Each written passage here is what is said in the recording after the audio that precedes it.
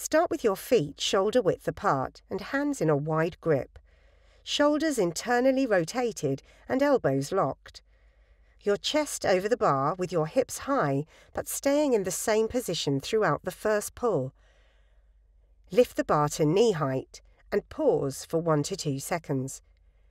Keep the bar close to your shins throughout and remaining over the bar. Once the barbell is past your knees, start to push your hips forward while simultaneously going up onto your toes, executing triple extension at the ankle, knee and hip. Drive the bar up vertically through making contact with your lower abdomen, pulling the bar and aiming for chin height and elbows flared. Drop the bar to the floor and repeat the movement.